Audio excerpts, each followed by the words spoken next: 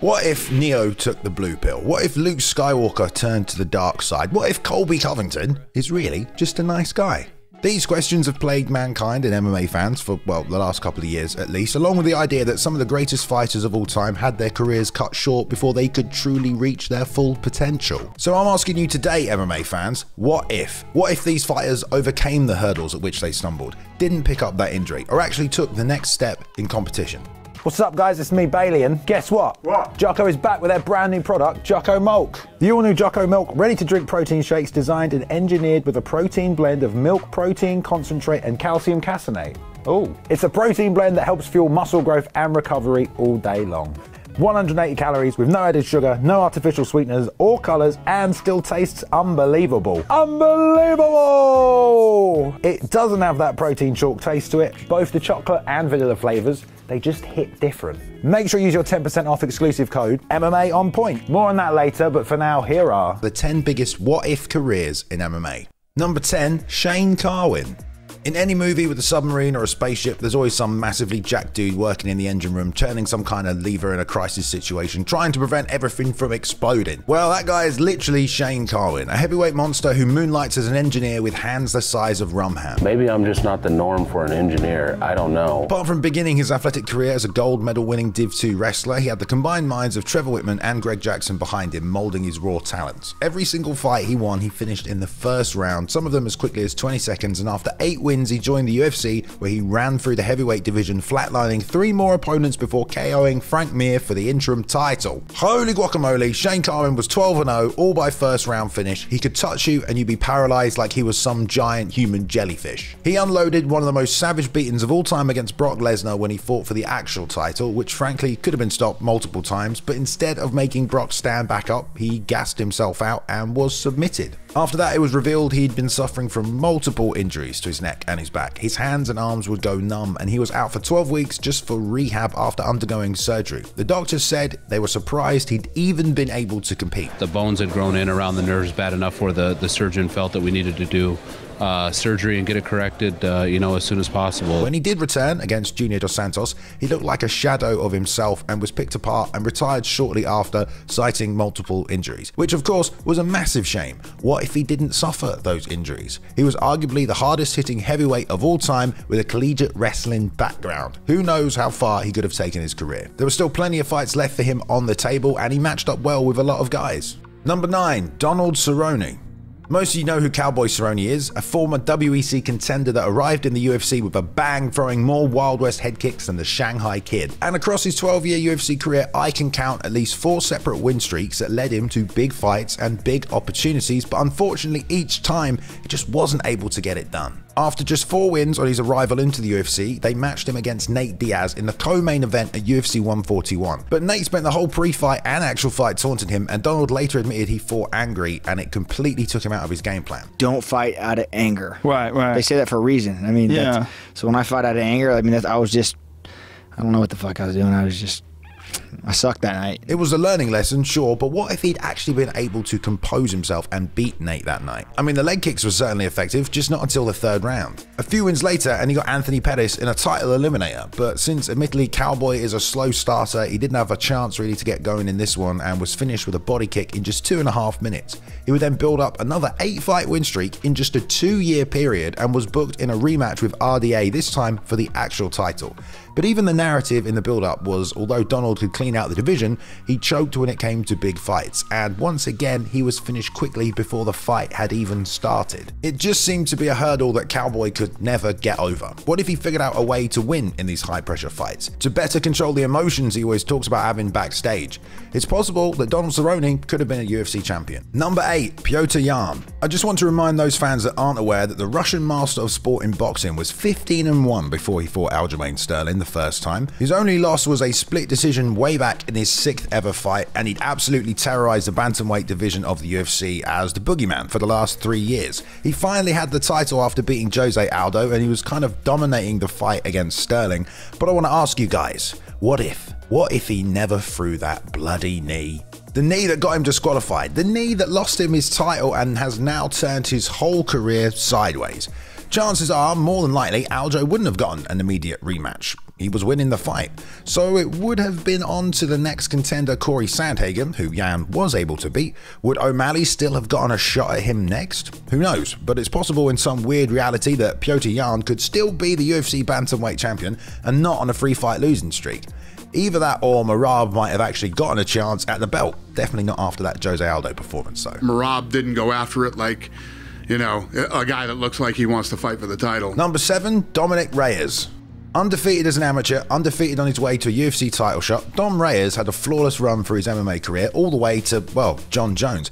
And a lot of people said it was pretty early for him to be there. The only way you can possibly win this fight is to catch me with a left. I could submit you, I could out-wrestle you, I can kickbox you to death. Bro, I'm gonna get you. But to be fair, he had 4 first-round finishes in the UFC, which is the kind of thing that's going to get you a title shot. And based on how the fight went down, it's pretty hard to argue he wasn't ready. His takedown defense was great. He outlanded John throughout the 5 rounds. And honestly, just speaking personally here, at the end of the fight, when the ref was about to raise someone's hand, I thought to myself, this is it. This is the moment John Jones actually loses. But he didn't. The fight was super close, but you know what I'm going to ask you, don't you? What if he actually beat John Jones? He would have been the champion. Let's face it, he probably would have had to fight John again in the rematch, but considering his confidence seemed to help him the most the first time around, who knows if he wouldn't have been able to produce the same or even better results. Or maybe John would have trained all that much harder, who knows. Or maybe he'd have gone to heavyweight. Either way, the Yan loss came as both his parents contracted COVID, so he couldn't see them for 3 months, which he said really affected him. So I'm in camp, I can't see my mom or my dad. Suddenly, not confident in who I am anymore. And get this, he also switched coaches after losing to John Jones in an effort to try and change his style. I left to go train with my brother in Victorville at a different gym. Not what you want to do when you have a title fight going on, changing up your camp. Which definitely did not work out for him. So what if he won? Maybe he never would have switched coaches. Maybe he could have carried on his undefeated dominating streak. I guess we'll never know. Number 6, David Terrell. At one point in time, a lot of the MMA community considered David Terrell the next big thing to hit the UFC. He got a few wins at IFC and Pancrase, and as a black belt under Cesar Gracie, he was his best prospect at the time. He'd been dominating at grappling tournaments, including the ADCC trials and the Gracie Superfight openweight competition. He was brought into the UFC on a trade for 3 Pancrase fighters. That's how bad they wanted him, and he was thrown in to take care of the #1 contender Matt Lindland, and he did in just under 30 seconds in his very first UFC fight. But after just 1 victory, he was sent to fight Evan Tanner for the vacant middleweight title. And it was just far too soon for David, and he was stopped in the first round. As well as that, a lifetime of competition had started to catch up with him, and he had injuries that started to compile. He also talked about how he simply was not ready for that level of fame, money, and opportunity in just his 7th pro fight. Evan was already a 12-fight UFC veteran with a record of 30-4, and was on his own journey and a path of true redemption. Joe Rogan called it at the end of the fight, so what if David had been able to manage his injuries? What if he'd had a few more fights before being thrown into a title shot as the favourite? What if it had been any other man than the indomitable Evan Tanner? And what if David had just been able to keep it together mentally? Number 5, Chael Sonnen. Well, I think you know where I'm going with this one before we even get started. If you know anything about the career of the bad guy, you'll know he had massive fights that generated a ton of hype with the fan base, but ultimately, he could never seem to win the title. Kind of all goes back to his amateur wrestling days, where he twice won silver at the Pac-10 Championships and at the Greco-Roman World University Championships. His first run towards the UFC title was stopped in a #1 contender fight against Damian Maia, where he found himself stuck in a triangle, and then after 3 more wins, he fought Anderson Silva, and well, I'm pretty sure you all know what happened. He dominated the entire 5-round fight until the last 2 minutes, where Anderson was able to lock up another triangle choke and force Chael to tap. But what if he didn't? What if, like he said, he only lost the round and not the whole fight? And the way I thought it worked was that if you tapped, you lost that round. So I thought what they would do is they go to a judge's decision, they go 4 rounds to 1, and we go home and I'd be the new champion. He, not Chris Weidman, would have been the man to beat Anderson Silva. Imagine the legacy Chael Sonnen would have now if he had been the guy to dethrone the GOAT. Imagine the trash talk. I mean, come on. I mean, he didn't actually lose to anyone else at middleweight in the UFC apart from Anderson Silva after that. And it wasn't just the fact he tapped, it was the mental battle that he had been struggling with as well. I've won every round I've ever fought. I've never been in a tough fight. I've never had stitches. I've never broken it. I've dominated everybody, and I've lost 8 fights. There's something going on here, and it's not physical. There's something going on that I can dominate 8 minutes of a fight, 7 minutes of a fight, 9 minutes of a fight, and find a way out. What if Chael had been able to battle through those demons the night of UFC 117? We might be looking at his career in an entirely different way. Number 4, Yuki Nakai. If you've been watching any of our content recently, you'll know that this man, Yuki Nakai, has come up a few times, mainly because of what Gerard Gordeau did to him at the Valle Tudo tournament in 1995. But let's talk about his actual career for a second, because most of you probably don't know he was a legit MMA prospect and possibly one of the best grapplers in the world. He started out his career in Shooto, where after 8 fights he had lost only once and secured the welterweight championship, putting his record at 7-1-1 when he went into the Valle Tudo tournament. It's a pretty goddamn good record. Then he got blinded and eye gouged by Gerard Gordeau, but he still submitted him even though he was a whole foot taller and weighed about 60 more pounds. And despite that, he continued to the next round where he also tapped Craig Pittman. Pittman had been a 2-time championship wrestler in the US Marines and outweighed Nakai by 100 pounds, but somehow Yuki still managed to beat him and he was still blind. By this point though, he was completely battered, but it still took the legendary Rickson Gracie 6 minutes before he finally succumbed and tapped to him. 6 minutes passed. Now 6 minutes passed.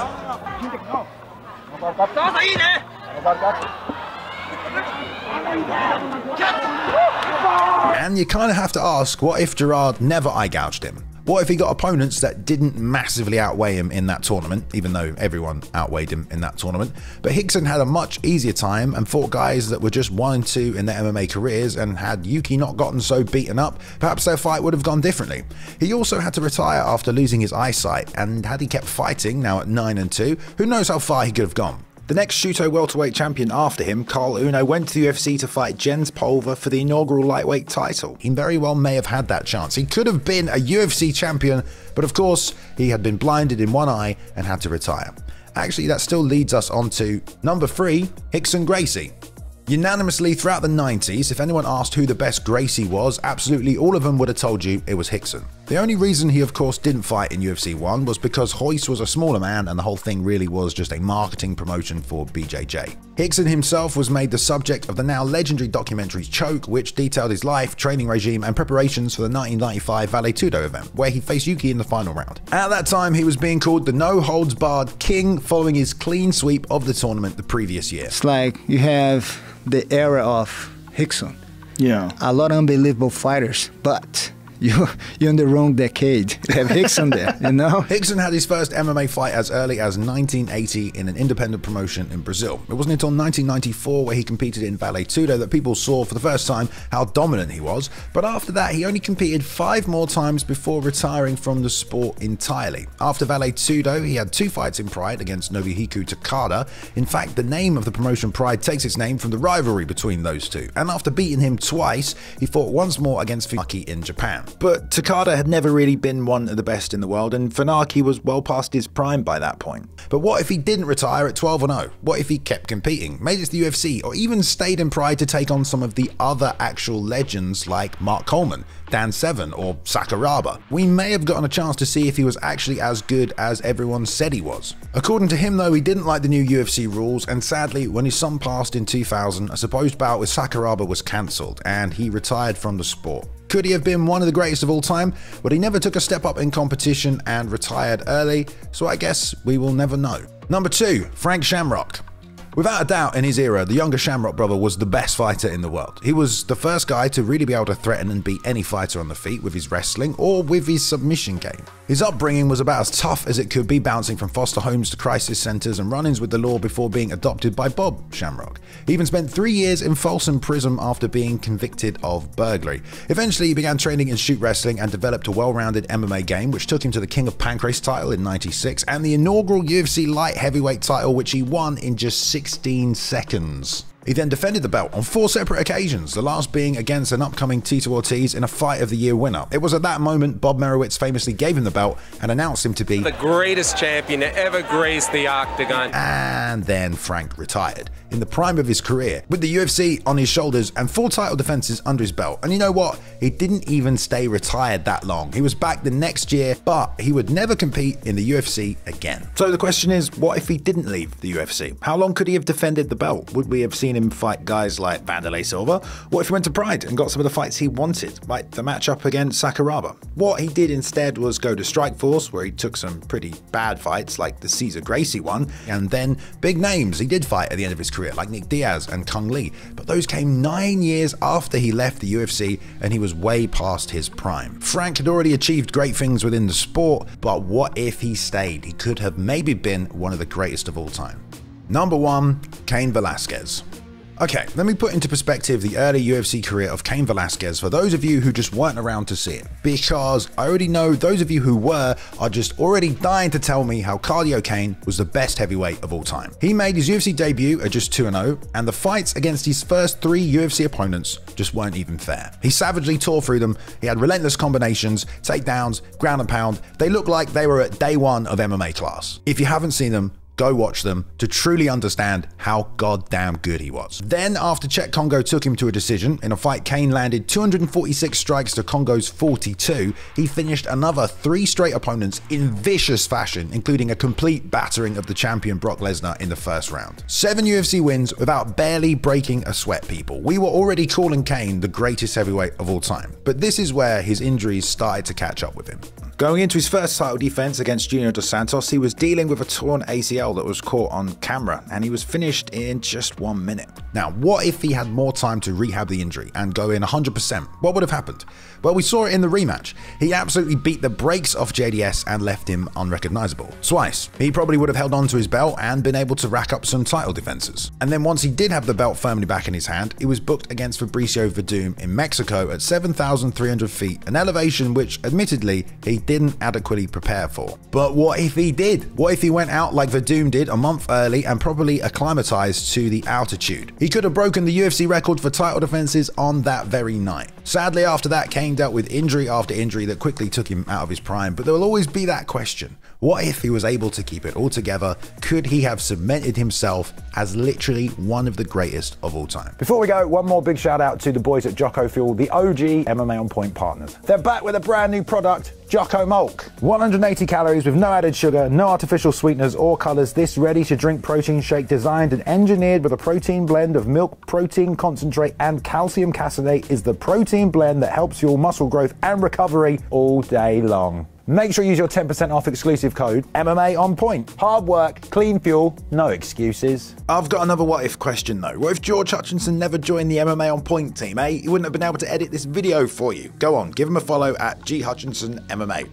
Also, what if Ben Rosette never picked up a guitar? We would never have gotten that MMA On Point intro theme, which we do so enjoy. So if you want to listen to more of him, check him out on Spotify. Now then, out of all these great careers that were somewhat cut short, who left the most on the table? What's your biggest MMA what if? Let us know in the comments down below. Give us a thumbs up if you enjoyed this video and hit the subscribe button if you want to see more. I've been Bailey and I'll see you in the next one.